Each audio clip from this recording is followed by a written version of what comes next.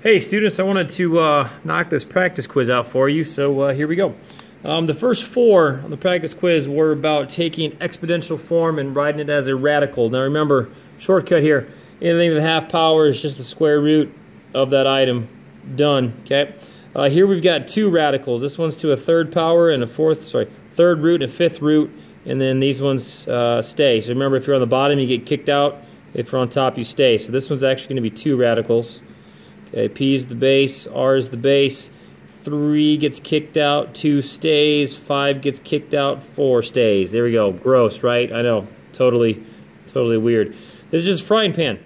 Okay, half times 4, half times 36.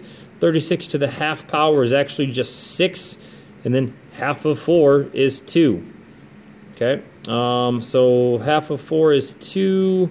I got to do it this way. All right, so basically, what am I going to do here?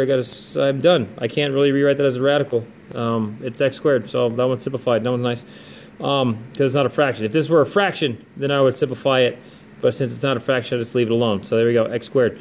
6x squared, excuse me. All right, 1/3, so sprinkle in the 1/3. 125 to the 1/3 is 5, and then x to the 1/3 would be the third root of x, I believe, okay? So if I rewrote it as x to the 1/3, the 3 would get kicked out, and then the 1 would stay, but I really don't have to write the 1 right there. Okay, there we go. So those were going from exponential form to radical form.